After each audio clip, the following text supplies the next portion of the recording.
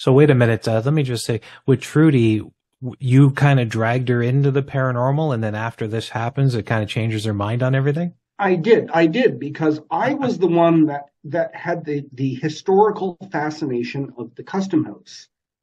She had never heard of it before. And it was only when I discovered the ghost walks and you were doing the ghost walk, and I said, hey, we gotta take this tour. And so this was entirely new to her. So this event happened for her where her ring snapped off, and that was her beginning to the paranormal. As I say, we believe it was little David, the most pronounced child spirit there.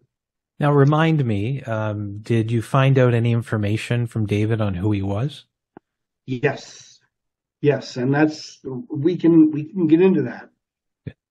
But so that was her interaction. Well, because that happened, we signed up again next month when you did your following tour. And this is when I had my interaction, which got me into the paranormal. We were upstairs in the attic, and we encountered the old caretaker. His name is Walter. And we went up there, and the attic was pitch black, and we walked into his room where he had his bachelor's apartment up there, because he lived there because he was the caretaker during the 1950s in that building.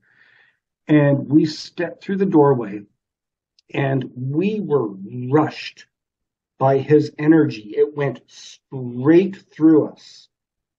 And I will tell you, Daniel, I have never felt anything like that ever before in my life. It's people ask me, well, what did it feel like? And I can't describe it. It's something you have to experience for yourself. It was purely electrical. It's where your arms get goosebumps and the hair stands up. And that's then what got me into the paranormal. Was that moment my life changed. And that's when I said, this is what my life now is I have got to investigate the paranormal. I've got to research the paranormal.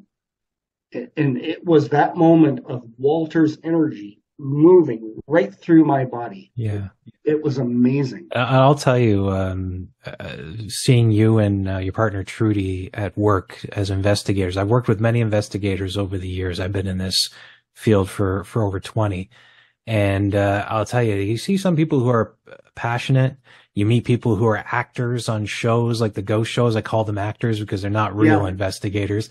Yeah. And then I see people like you guys. I mean, you just really take to it, the excitement you bring to it. And I'll tell you, I believe because of that energy of the excitement you bring to it, you get more results. Those who come in with very low energy are not going to be able to stir it up around them. But for, you and Trudy, it's just this. And I know Trudy, just going back to David, she has a connection to children's spirits. We're going to be at Kilbride soon. I know she had experience with Laura Louise as well. But I am curious. I got to know this now. It's like, who did you find out who David was?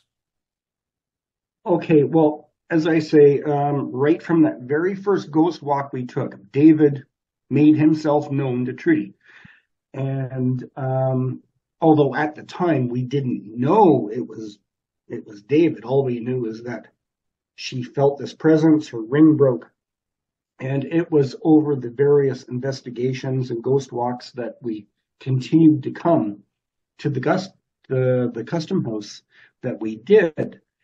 And slowly over time, through the equipment that we had, the Ovilus device, we'd ask questions, we'd get answers. You'd get a word here and a word there.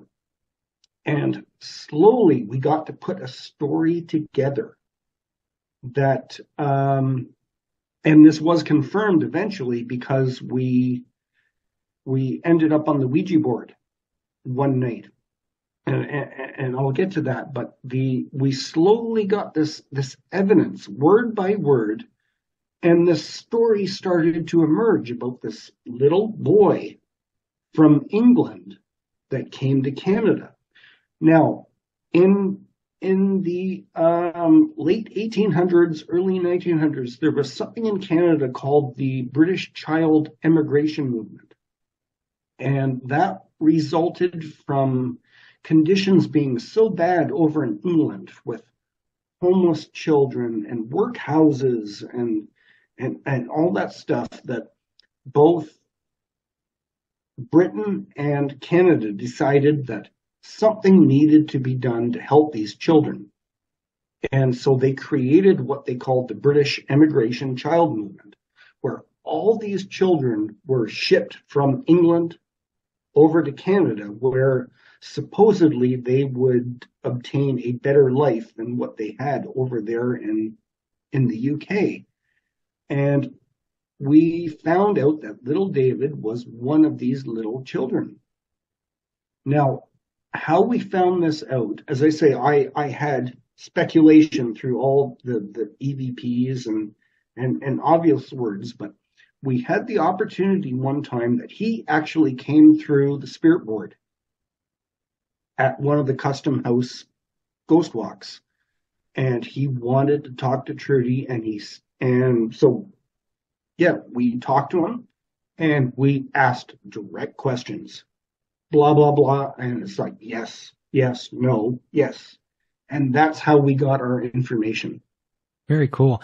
Do you know any idea, like, what year that all that was happening with him? I assume the 1800s, but yes, it was probably late 1800s. He was 5 years old when he died. We came right out and we asked him, how did you die?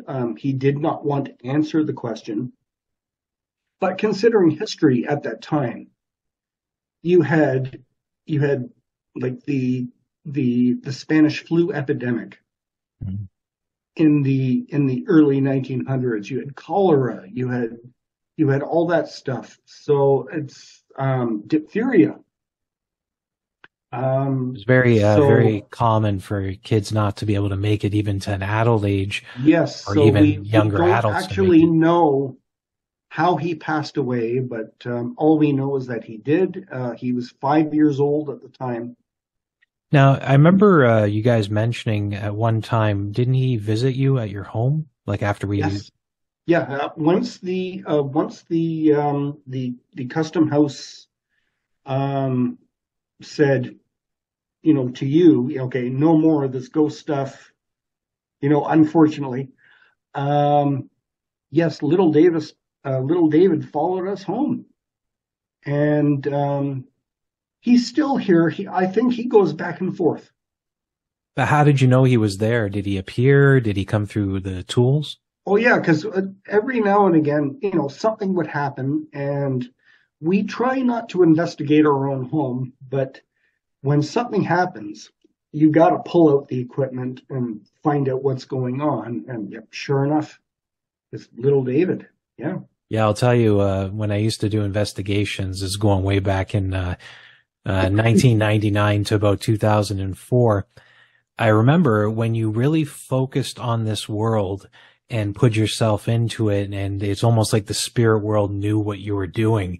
You would get these visitations and things would happen in your home. So I understand the idea of not wanting to investigate because you don't really want to stir it up in the place that you should feel relaxed. However, they do tend to come in on their own. They got to force their way in. Has there been any other times, like before an investigation or an after investigation, that you felt something had come into your home? From the Custom House, and I know I don't want to make this whole podcast about the Custom House. Hey, that's an energetic place. I wouldn't be surprised. It's what got me started in this business, in this field, and it's such a major part of why it is that I do what I do. The story of the 15 men in the collapsed tunnel in the basement. We also had one of those individuals come home with us along with David. And his name was Jim.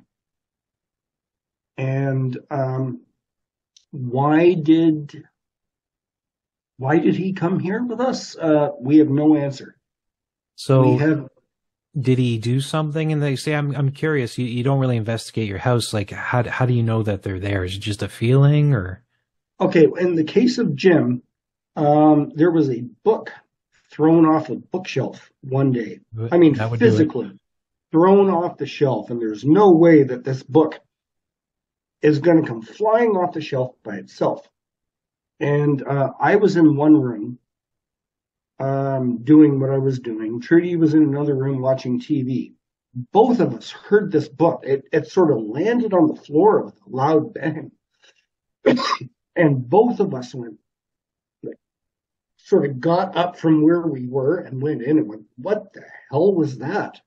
And we saw this book lying on the floor. So immediately, knowing that there's no reasonable explanation for this book coming off the shelf, we ran and we got the equipment and we started doing a question session. And yep, sure enough, we got confirmation. You know, it was Jim. It was Jim from one of the 15 men from the tunnel in the custom house. Yeah, so there was for those listening, there was a tunnel that connected the railway area down from the escarpment because the custom house faces over a hill.